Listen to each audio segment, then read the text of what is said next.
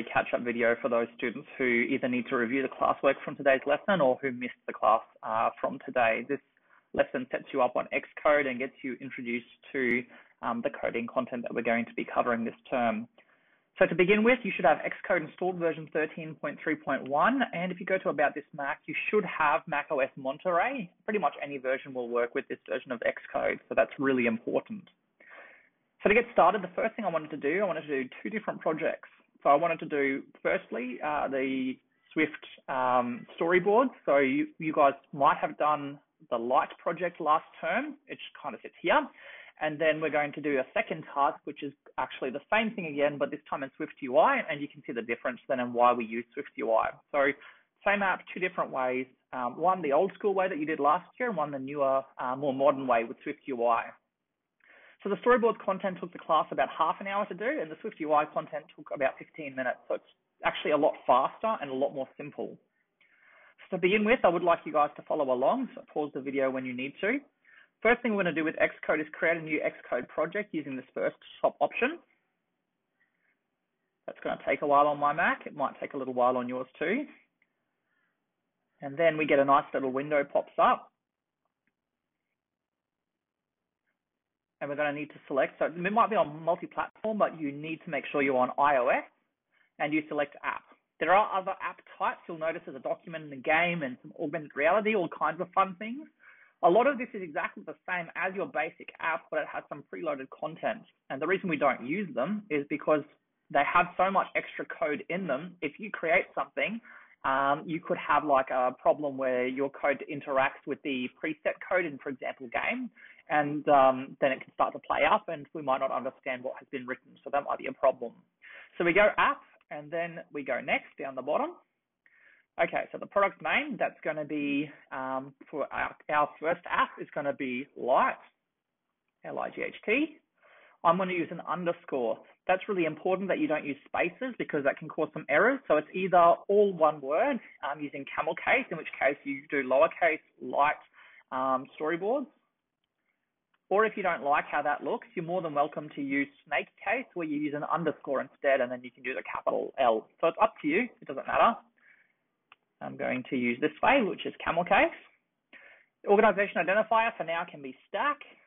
Our interface, very important, is storyboards. This is the only time we're using it. After this, we won't use it again. Language is Swift, and all of these checkboxes are not selected. That's really important as well. Then hit next again. I'm just going to move myself over here. Next, and it's going to ask where you want to save it. So I've set up a term 2 folder in my OneDrive. And this create git repository must be unchecked as well. See how it's clear? That's really important because otherwise you will get an error. Go ahead and hit create. Now, on that note, because I'm creating it in my OneDrive folder, that's a really good idea, but I will need to pause syncing for OneDrive just for a little while we're doing this, because if I don't pause it, it can cause an error because we're working on the files as we're going and OneDrive doesn't really know what to do with it. So we just pause syncing for now. Now, again, this might take a little minute and it'll create all the files for you. It'll set everything up. So this should look familiar. You might have seen this from last year. So we've got our Light storyboards project, and we're going to go down to this main file. It has like a pencil and a paintbrush. It's like an orange file. So click on main. Now, when you're doing Swift storyboards, as we're doing now, you kind of first create the user interface as you think it should look in a static file. You have to set up all of the constraints and everything like that, the measurements. And then the second part is then to program the action, so like what it will do. So to begin with, I'm going to use this little button on the side here. That's going to hide my settings, I suppose, my properties window. And I have this beautiful storyboard. Now you can change the storyboard down the bottom. At the moment, it's displaying for an iPhone 11. I think it's fine, so I'm going to leave it, but you can change your device type. It's up to you. And at the top here as well, this is when you're building and running, you can change that as well. I suggest keeping the device here, matching the device down here. It doesn't really matter for now. Now I'm going to go ahead and press the green Start the Active Scheme button. Actually, this is not green, this is black. I think it used to be green. It's the play button. And what it's going to do up here, you can see the progress. So it's going to build it and then eventually run it on what we call a simulator, which is like a bit of a launch pad. You can see it opening up here. And it will take a very long time, quite a bit of your not, you can just tap on that. Find the button and then click and hold and drag it and drop it anywhere into this interface. I'm just going to drop it somewhere off center. Set up some constraints. So I want it to basically be the whole width of the screen on the iPhone. So to do that, I select my button and I use this little tool down here, which is an add new constraints button. And it's going to set the constraints by measuring to the nearest neighbor. And in our case, we're going to constrain to margins, which means basically the edges of the app, because there's nothing else there. So our constraints, we're going to go 0, 0, 0, 0, and you can see that these are actually selected. So they're highlighted. When you click on it, it disables it. So I want to click on it and keep them enabled. So we're going 0 pixels from the edge. So basically, the button's going to be the size of the full screen. You hit add full constraint. There you go. And your button is very large. The next thing I'm going to do is I'm going to double tap on my button, and you can see that it changes. Now I can actually add text or change this to tap me or something like that. I don't actually want to do that at all. I want to delete it entirely. So at the moment, our button, you can see it still exists.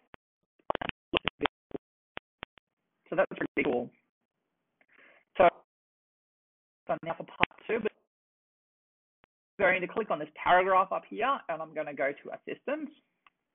That's going to open up my code on the right and my view on the left, my screen. Now, at the moment, you can kind of see I don't have a lot of screen space. So to make some more space, I'm going to hide this bar by clicking up here. It's going to hide that one for me. I can make this one a little bit smaller still. So if I break it back, and I can make this one a little bit bigger still this way, because our code is what we're working in at the moment. I'm just going to pinch to zoom out a little bit so I can see my whole interface. Not that it really matters. Now, before we go into coding, I just wanted to show you the simulator should have loaded by now. You can see this is our app. At the moment, it's blank. There's nothing on it. But you'll notice you can actually swipe up from the bottom, and you can kind of see this is actually like a fully functioning iPhone. You can see pretty much everything that you have access to. This will mirror your Mac. So in terms of your battery life and your Wi-Fi connection, all that kind of thing will be mirrored here. Pretty cool. You can actually also use the internet to access things like the school website. And you can even use the messages to send a message. You'll find that there are two numbers there. One actually sends and the other one receives, and vice versa. So if I go to the first one, and I was to send a message to say hello, oops, continue. Oops, it's a bit slow. And hit send. Send here. And on the second message, it'll actually have received. So you can kind of start a conversation if you wanted to as part of your app design. We don't actually need many of the functions in here. We just need to see if it works on an actual phone. Now, at this stage, there's no point having this here at the moment because there's nothing in it. That's okay. I'm just going to leave it here and minimize it so it's there ready to go when I need it. So now we're going to do some coding. So jump back in. So find about line 11 and add like a couple lines in here. First thing I'm going to do with my button, I'm going to right click. So that's the secondary, the right click. And while I'm holding that right click down, I'm going to drag across and drop it in here. So this is going to be an action to begin with. The action that is performed when you press this button should be something straightforward. So I'm going to call it button tapped. I'm going to change the type to button. And the event is touched up inside, which means if you tap on it, when you release your finger, when your finger lifts off the screen is when this action is triggered. It doesn't really matter for us, so we're going to leave that the same. Then hit connect. So here is your code for your IB action function tapped, button tapped, and I didn't actually type this. This is all generated. You'll notice it's a bit different to the other code in that it actually has a circle with and it's filled as well. That actually means it's linked to something on this interface. And if you hover over it, you'll notice that button selects too. So it's pretty cool. So now we have an action that is performed when we tap on the button. So the next thing we're going to do is create what we call an outlet. So we're going to, same thing again, right click and drag across between line 11 and 12 this time. And this is going to be an outlet. This is going to be called my button. And hit connect again.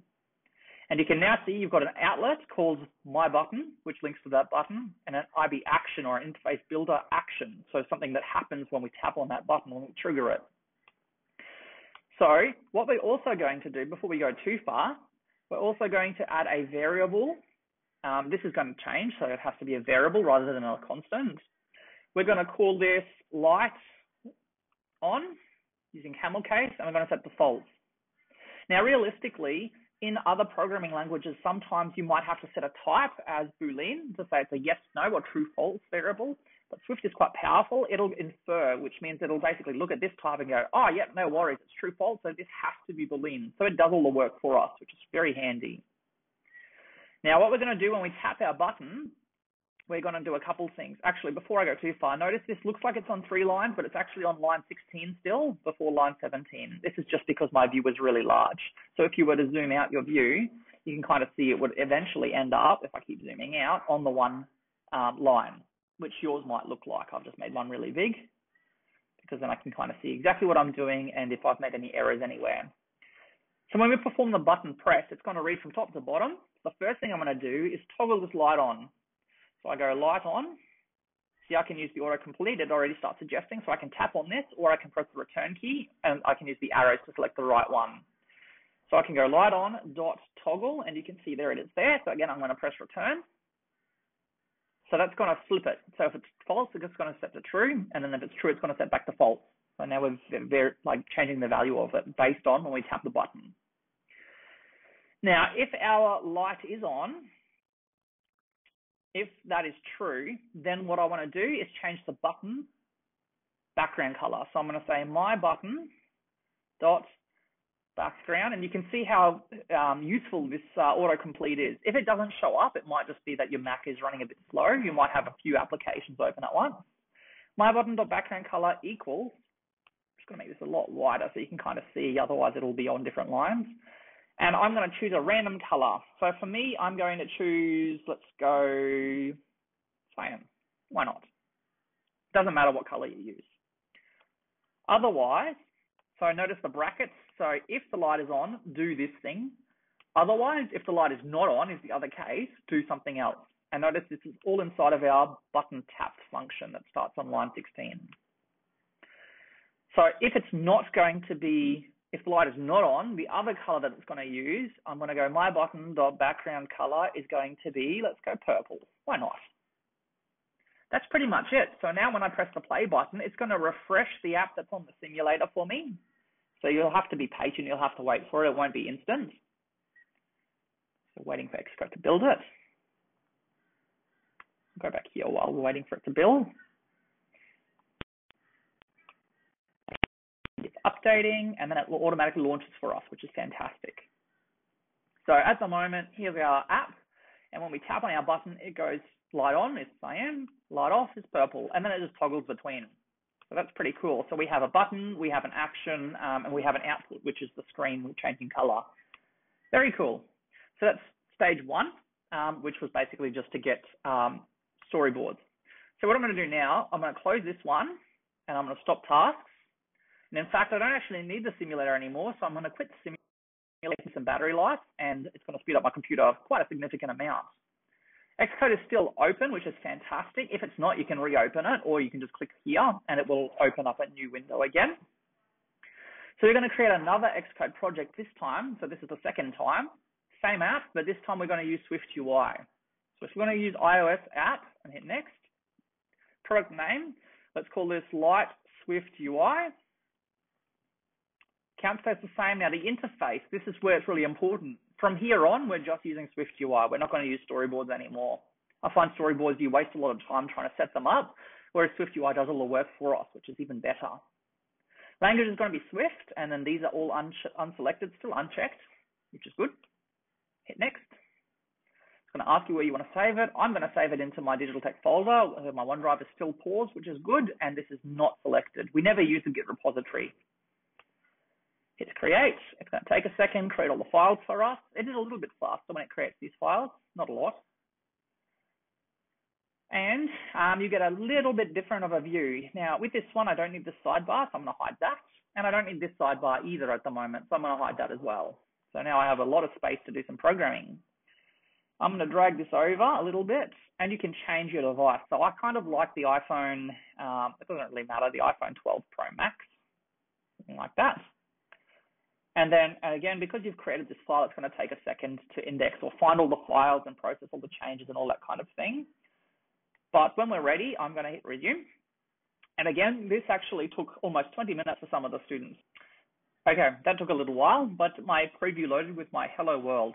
So the first thing I'm going to do is show you guys when you change the text, it should actually trigger an update in the view already, which is cool because then we don't have to switch to our simulator all the time. So I could say, hello, 9 digital tech, and you can actually see it starting to change as I type. Or I could change my mind and go, hello, human. And then you can see over here, it's updated, which is very cool. So to change this to our light project, we'll still need a variable called light on, which will trigger a view update. And we'll need this text to actually be a button instead, that when you tap the button, it changes something on the view. The first thing I'm going to do is create my variable.